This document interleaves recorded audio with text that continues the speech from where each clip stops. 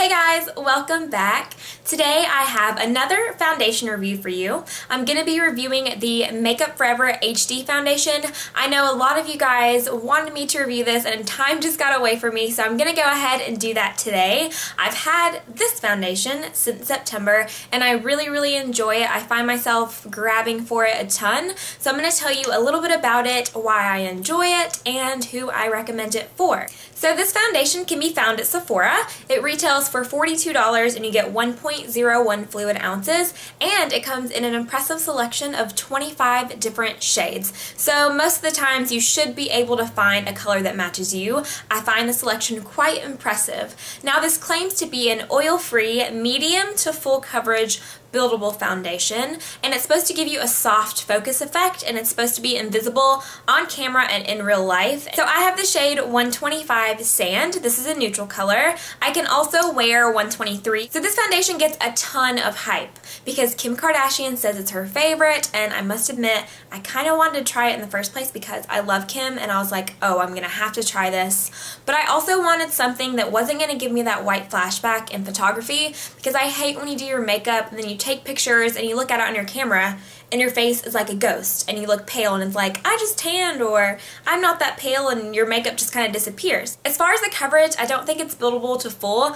I personally only get about a medium coverage out of this, but that's fine. I think it looks really flawless on the skin, but I still have to put a little bit of concealer if I have a really bad breakout. As far as the wear, I have normal to combination oily skin, and this lasts on me a good 7 hours before it starts to fade. So I usually will just set it with a little bit of powder in my T-zone and I'm good to go for the day. If you have extremely oily skin, this isn't going to work for you. You need to try the Matte Velvet Plus by Makeup Forever. This is not well suited for people with oily skin, and it's weird because it's oil free, so you would think you would be able to wear it, but it's not good for people with oily skin. It will slip right off your face. So if you have normal, dry to combination, definitely check this out, but if you're oily, I would not recommend this foundation. And I do agree with the invisible in person and on camera. I cannot see this foundation on my face. I don't see it setting on my face. Like, you can't see it on the skin, but it gives you such a flawless airbrush effect. If you don't have oily skin, you'll probably really like it. I really like it. However, it's not my holy grail foundation.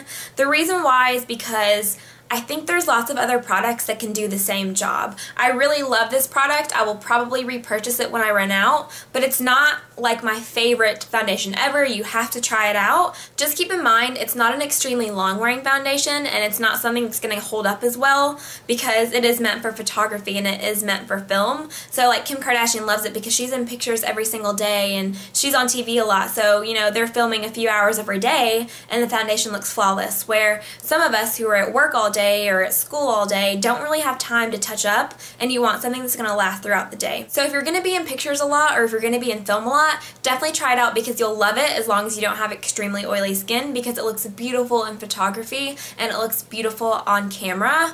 But most of us don't need to be in HD every day. I mean, walking around, unless you just want to feel like you're in HD, I don't think you need the product. I don't wear this foundation every day. I usually only wear it for special occasions, or if I'm going to be in pictures and I know it, then I'll wear it. But it's not something that I would wear every day because I just don't have the $42 to keep replenishing something that isn't really giving me something more special than other foundations, in my opinion, if that makes sense. So I have lots of other foundations that I just as much love the finish, they just aren't good for photography. So if you need this for pictures, definitely try it out, like for prom and stuff like that. I think it would be awesome.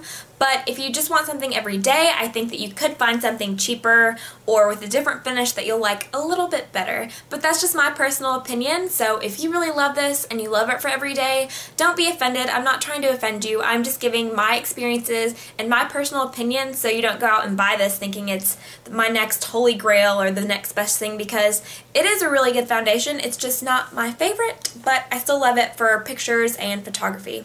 So I hope this review was helpful. I know a lot of you guys are always curious about this foundation because I do wear it in a lot of tutorials, but keep in mind I'm taking pictures and I'm filming, so I like to use this because it's one of the best looking foundations on camera. And on a side note, if you like my makeup, thumbs up this video, and I'll also always try to link my makeup in the description bar, so what's on my eyes, my jewelry, my lips, just so I don't get a ton of people asking, because sometimes I don't get to answer everyone and I don't want people to feel left out because I couldn't let let you know what I was wearing. And I know I always get frustrated when I'm watching someone's video and I'm like, what is that lipstick? I have to have it. And then they don't answer me back or they never say it. So I'll always try to list it down below, and then thumbs up if you want to see this tutorial. I was thinking of doing this makeup tutorial because I never really use a lot of different colors and I used blue. So let me know if you want to see it. I hope you enjoyed this video and I will see you in my next one. Bye!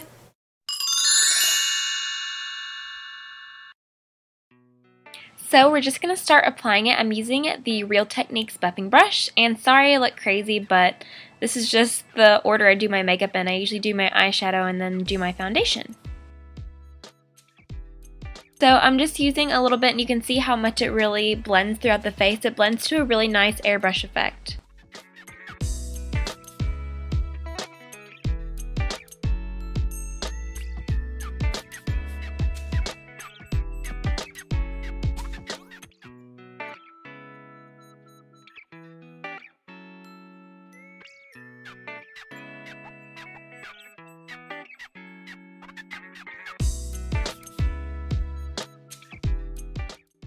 So I'm going in with just a little bit more in areas I think I need a little bit more coverage. I've already applied one layer, and then that's going to be it.